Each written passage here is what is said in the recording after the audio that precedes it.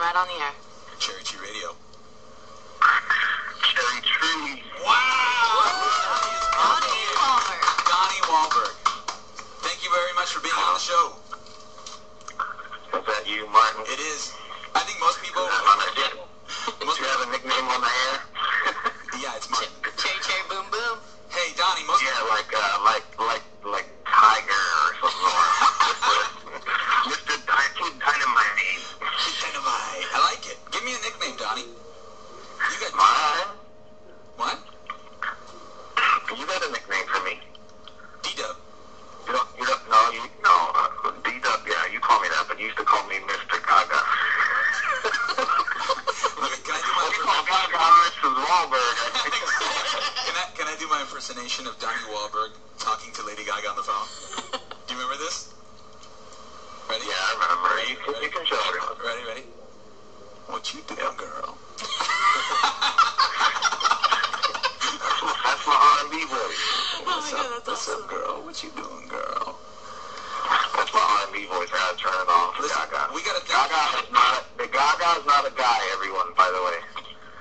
What you doing? Gaga's hot. That's Hot your girl. What's that? Hey, Donnie, most people would have told us to get lost when we asked them to reschedule, but not you. You are a steadfast friend. Thank you so much for calling in later than originally scheduled. Well, there's two reasons for that. You're the best, and I love you to death. And B, all my fans would have killed you if if you had them all sitting by the radios and I never got on. Your fans are so loyal, and they're wonderful, too. They've joined the Cherrytree Records community since you hipped them to us, and they've been nothing but courteous and supportive, and I mean, it's a really nice fit. Thank you so much for referring them to us. Your fans are wonderful. Well, yeah, they are, and it's Martin, I mean, we worked, for those who don't know, Martin and I, worked hand in hand on the New Kids album, and Martin was, the most dedicated guy over there, a pop music lover, but at the label, I mean, he was there every step of the way, and he, through all the ups and downs, and he was a big party. I mean, he's one of the executive producers on our album. Wow, thank you.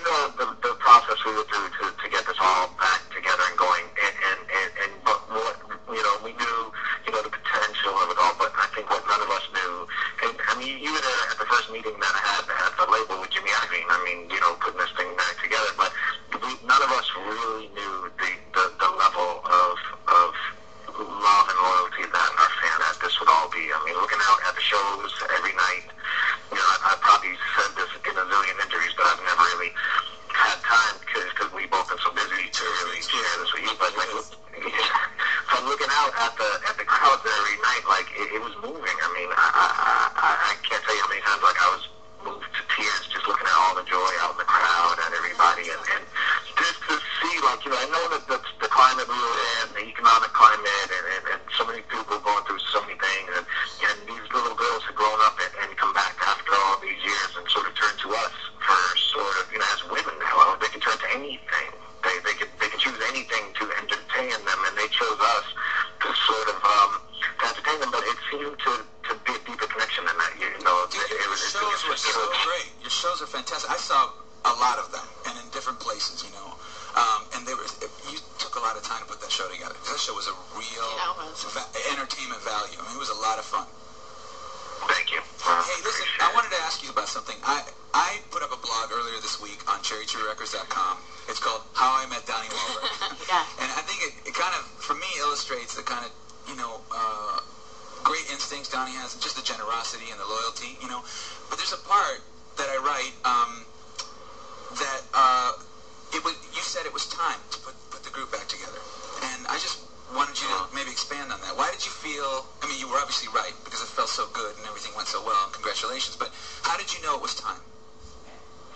Well, I think first and foremost, it was time, for the guys, ourselves, to do it.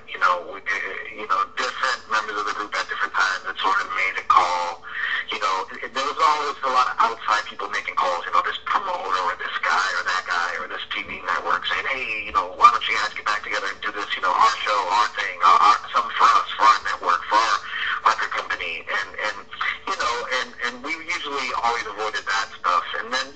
every now and again, like Joe McIntyre might call me up and say, you know, what are you thinking, man? I was like, I don't know, what are you thinking? And, you know, but we were off doing other things, or John might have sent an email, or Jordan and I might talk, but, you know, there was never like that full commitment. And I think, you know, for whatever reason at the time in our lives that we decided to start doing this, you know, it was right. I don't know what that reason was, but, you know, it all started with a song. You know, I heard that song, Click, Click, Click. Yeah, great song. I think what it did for me was it just was the first time I'd heard a song where I was sort of emotionally in a place where I could consider, you know, getting back together again, where I was also in an emotional place where I needed a different creative outlet. You know, I was going through a breakup and stuff, and I definitely, you know, needed to express myself in a different way than acting was allowing me to at that time.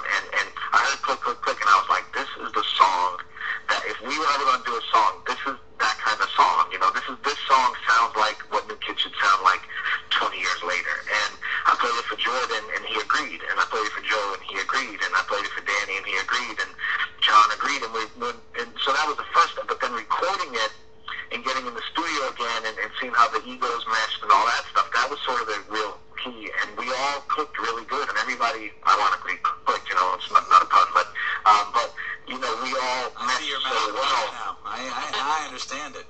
Well, it was all just, it was just a create, you know what, the beauty, Martin, it was so un-New Kids. It was all, but I guess in a way it was New Kids. It was New Kids. That's we came back together.